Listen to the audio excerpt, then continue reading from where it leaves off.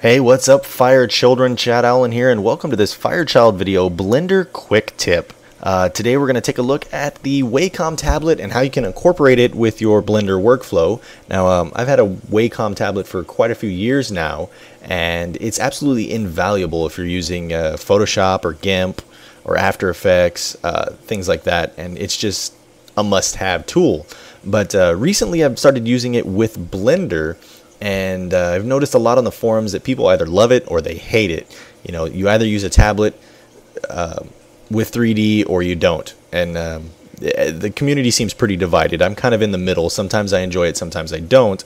But what I'm going to walk you through is how to set up Blender to work with your Wacom tablet, or say for example you are using a 2-button mouse or a 1-button mouse and don't have the center scroll wheel or the center mouse button. You need to be able to set up Blender to move around your scene and zoom in and pan and all those good things without the benefit of a scroll wheel and a center mouse button, which I will show you how to do right now. Setting up to emulate a 3-button mouse is actually one of the most, just pretty much incredibly simple.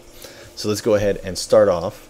What we need to do is we need to change one of our user preferences. So we'll go File, User Preferences, and then in the Input tab, which is right here, you want to make sure that Emulate 3-button mouse is selected, which I already have.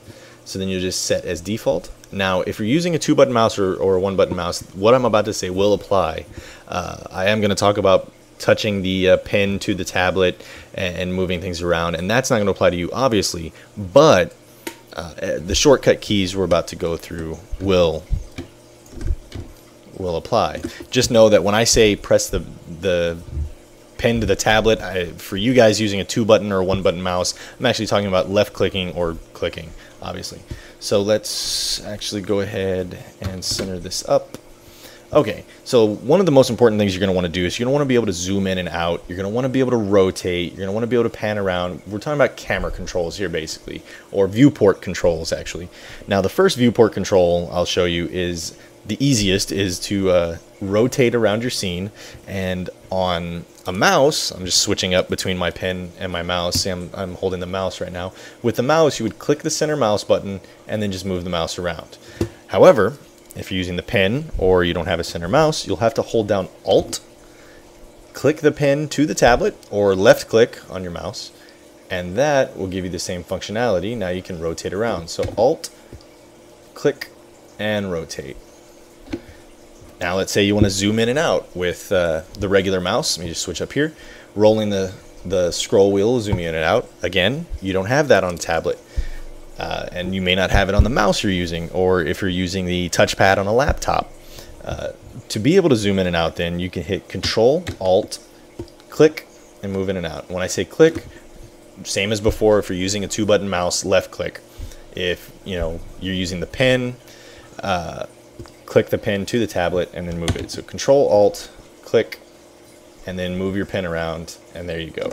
So remember, Alt, click, and move, and you've got rotation. Control Alt click and move, and you've got zoom. But there's one more we want to do. We want to be able to, let me just zoom in here. We want to be able to pan around our scene, because our cube is down here, but we can't see it. And instead of zooming and rotating and all that, what we can do is hit Alt Shift click and move, and now we've got our panning controls. So let's Control Alt click, zoom out some, Alt Shift, move it around. Now you've got your pan controls. Now you've got pretty much your most important, I would say, manipulation controls for your viewport window that'll help you work in 3D a lot better. Now, of course, with the pen, it works the same way, because there is a couple buttons on your Wacom tablet pen, and you can use your right button, to select vertices. And I actually had a recent comment of a guy who said that I use the phrase too much, and you're absolutely right. I sure do. That's odd.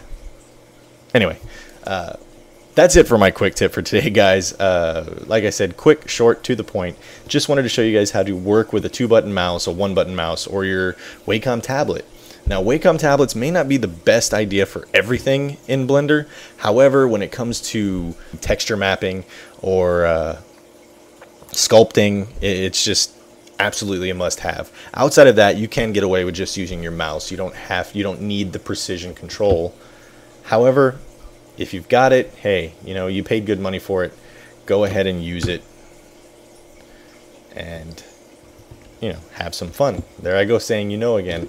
I can't remember the name of the person who posted that comment, but dude, thanks for letting me have a little fun at your expense. And I am trying to cut back on the you knows, just so you're aware. I am working on that part of my speech. Anyway, my name is Chad Allen. Thank you guys for joining me. This was just a quick tip. I hope it was helpful, and I'll see you guys again very soon for our next training tutorial. Have a good one, guys.